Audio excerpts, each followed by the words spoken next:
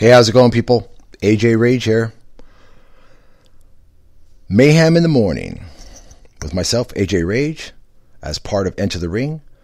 Me and my brother Mighty Mike will be live later on today, about 2 o'clock in the afternoon, Pacific time, live from Toyota Arena in Ontario, California, for the official weigh-in of the Jermell Charlotte, Tony Harrison matchup.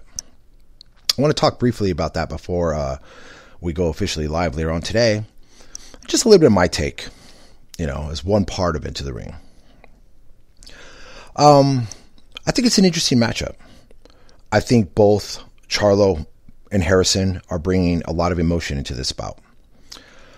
On Harrison's part, I believe he's bringing in the aspect that he wants to prove the legitimacy. He wants to validate his victory over Charlo.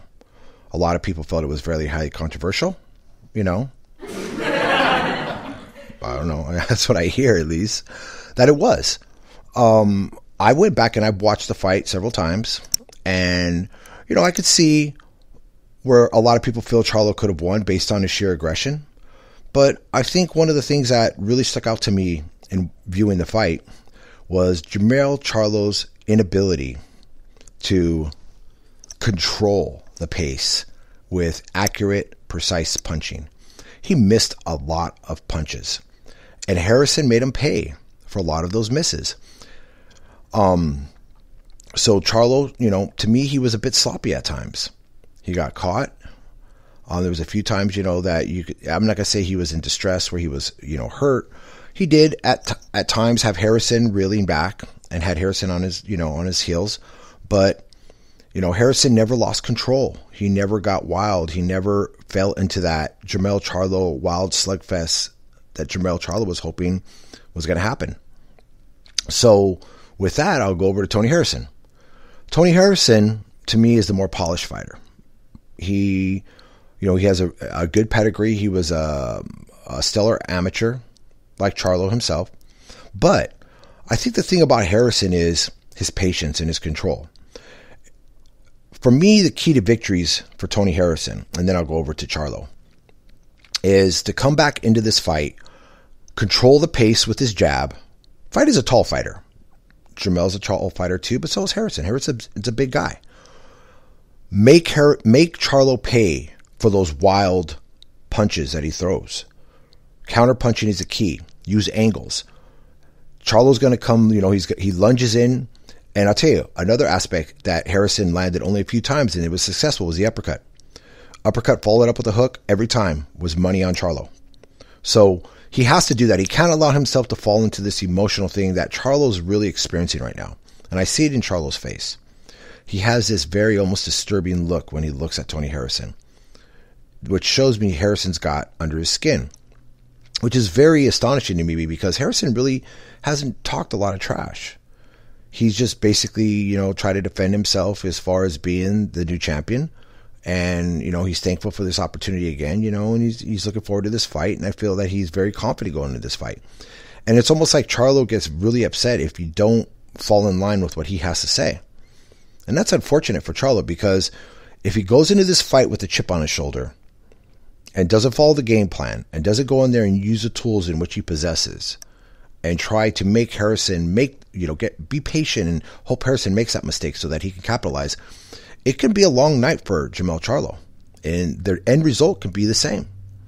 And at this point in Charlo's career, this can be a devastating blow to Jermell Charlo and where he goes from now at 154. If Jermell wins this fight, he's going to reign supreme at 154. There will be possible matchups out there with him. If he loses this fight, the prospects are going to be thin and in between as far as some of the upper echelon fighters. He falls into the more ordinary category. He'll still be the A side in most of the bouts that he fights. But I see Jermell becoming very frustrated and maybe using the excuse, I'm struggling to make 154 and take the plunge into 160 like his brother Jermall. So it's an interesting fight for Jermell. He's just got to be patient. Not too patient, but go in there and do the things that he does well. Because Harrison, to me, honestly, I know a lot of people are looking at Jermell's the favorite going into this fight, but I look at it like a 50-50 fight. Everybody knows that when a fighter becomes a champion, they get a little bit more of an edge. They become a little bit better. Except for Andy Reese, of course. That's a whole other story. But, Harrison, to me, he's got all the tools to beat Charlo. And if Harrison wins this fight and validates his victory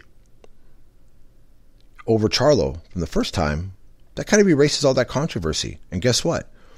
We got a really, really dominant champion at 154 that sets up some interesting matchups.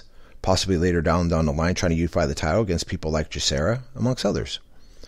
So, that's just kind of like my quick take, on that. And I think it's going to be a great day tomorrow. I believe there's 14 bouts scheduled. It's going to be at the Toyota Arena in Ontario, California.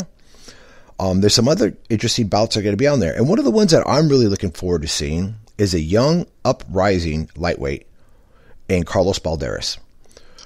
Balderas is 9-0 currently with 8 knockouts. He's kind of created this stigma, this legendary status amongst the local gyms here in Southern California. This is a guy who's matched up against everybody. He's sparred against guys like Devin Haney.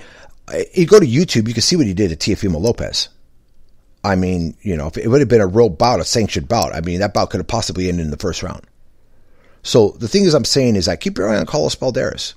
He's an exciting young fighter at 23 years old. He's right there in the mix with guys like Teofimo Lopez, Devin Haney. He hasn't got quite the shine that he deserves, but this could be a breakout fight for him. He's fighting against a tough young fighter who's coming into the bout at 16-1.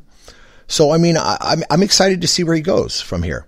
His brother Jose is also fighting on the card. I believe he's on a pending match in the beginning. The bouts themselves are being filmed by TGB and Tom Brown, and it's going to be a great day of boxing. So if you're in the Southern California area, make it out to Toyota Arena, get your tickets, and support boxing. It's going to be a lot of really good fights. And we'll be out there. If you see us, me and Mighty Mike, we'll have our shirts on, enter the ring, come up and say hi to us. We'd love to get you on the air. But with that said, I want to tell everybody, have a wonderful day, and we'll shoot out some information later on. Go to our official website at enterthering.buzz. That's enterthering.buzz. BUZZ. Hit us up on Facebook at Enter the Ring Show, or follow us on Twitter. Our official Twitter is Ring Enter. If you have something that you'd like to shoot us, a segment that you'd like us to talk about, or a certain fighter, hit us up at info@enterthering.buzz. And we'll see you again, like I said, later on today. And tomorrow we'll be covering the fight round by round. Jermell Charlotte, Tony Harrison, the rematch. Have a wonderful afternoon, and we'll see you later on today. Bye-bye.